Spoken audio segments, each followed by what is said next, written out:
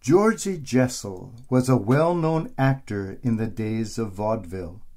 One time his luck was running very low. Nothing was going his way. There was no work, and he was down in the dumps. He sat in his club with his friends, having a few drinks and feeling sorry for himself. Suddenly his name was called over the loudspeaker with a message that there was a telephone call for him.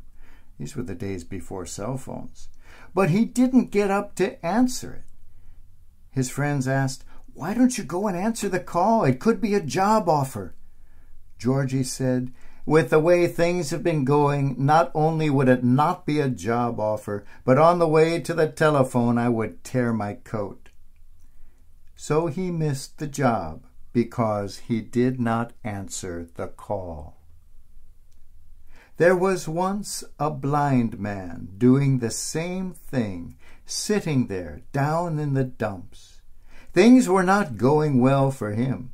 He was blind. His life had nothing for him. He felt sorry for himself. But Jesus said, "Call him." So they did, and said to him, "Take courage, get up. Jesus is calling you." Get up! All of us find ourselves sitting on our heels sometimes at the side of the road, perhaps in despair or depression. All of us are perhaps entitled to do that from time to time. But we are also entitled to hear that call, "Get up!" There are many ways that call can come to us. Nancy Astor was a rich and famous lady in England during the First World War. She had built a large hospital. Every day she would go out riding her horse, and either before or after the ride, she would stop by her hospital and make the rounds. One day she came in, still carrying her riding whip. Entering the neurological ward, she spotted a big man sitting on the floor. She knew him, and knew that his biggest problem was melancholy. He was just feeling sorry for himself, and the doctors didn't know what to do for him. Lady Astor looked at him from across the room and yelled, "Get up! You should be ashamed of yourself." With that, she went over and took her whip to him. He jumped to his feet and started laughing uproariously at how she was treating him. That laughter became contagious, and soon the entire ward was laughing. The doctors looked with astonishment at the lady and pronounced her the best doctor of them all. It was through laughter that that man heard the call to get up. Perhaps we hear that call through laughter or through someone's smile. Or perhaps it comes to us in an altogether different manner. Once, when I was a young priest, I was despairing because things in the parish were not going the way I wanted them to. There wasn't enough money for anything, and being young and stupid, I had not yet learned that in a parish everybody has his own opinion, and some people are just plain impossible. All this was getting me down. An old German lady came up to me and asked what was the matter. I said, "Nothing is going right, and I don't see how things are ever going to improve. I don't see how we can solve this problem, and we don't have enough money to solve that program. That know-it-all over there is a thorn in my side. I'm about ready to give up."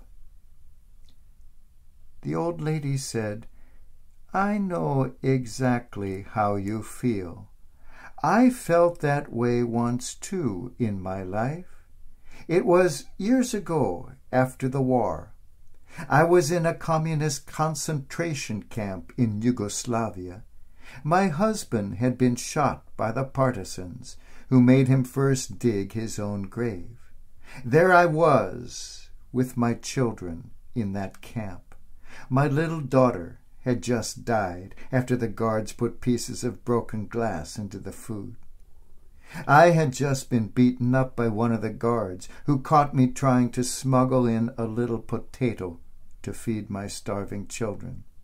I was sitting there just like you are now, not knowing what to do and not seeing any light at the end of the tunnel.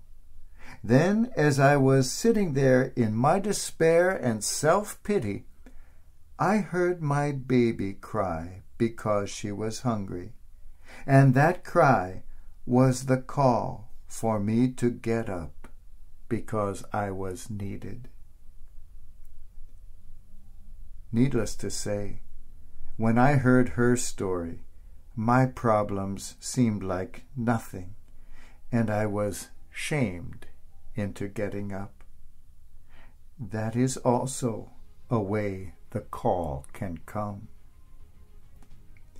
All of us from time to time have periods when, like the blind beggar, we sit on our heels at the side of the road in despair, not seeing the light at the end, not seeing solutions, not seeing anything.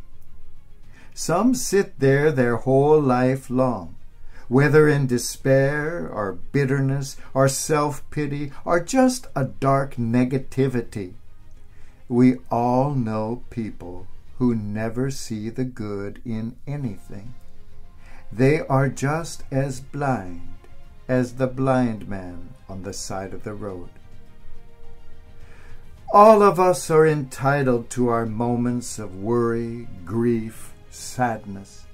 But then inevitably comes the call. Get up! Take courage! Jesus is calling! Perhaps it comes wrapped in laughter, perhaps in a child's cry, and perhaps in the form of shame. Get up! Get up! Open your eyes and see truly the beauty around you. Answer that call. Take courage. Get up. God is calling you.